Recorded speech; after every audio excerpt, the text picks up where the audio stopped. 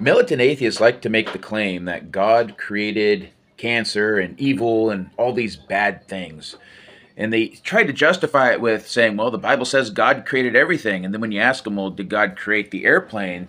Some of them go, yes, God created the airplane and submarines and automobiles and all these things created by the creation are suddenly created by God also, because they have to justify that God creating everything means that God created cancer and God created evil to justify their position that their claim that God does not exist is a viable position for them to hold. Anyhow, God did not create secondary and tertiary creations. If you go down the caption, I explain what secondary and tertiary creations are.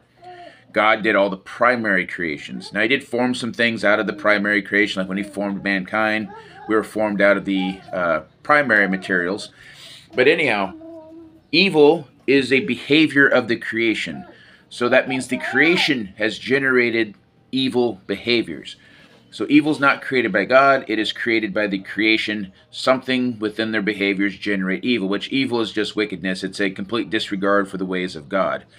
Or even a partial disregard of the ways of God is considered evil. So evil is a behavior of the creation, not something that God created. Cancer is also something God did not create. It's the result of lack of maintenance of biological entities.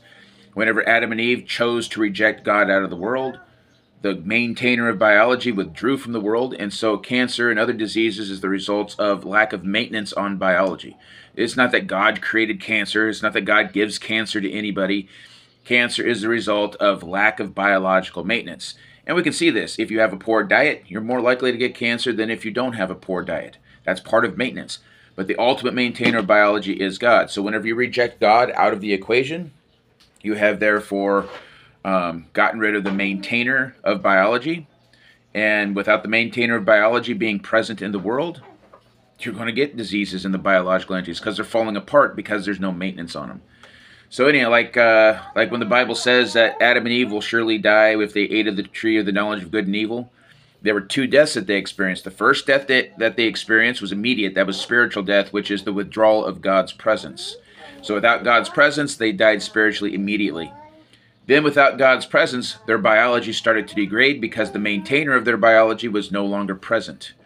And as a result, over time, their biology kept degrading until they ended up experiencing physical death, which is a total cessation of biological function.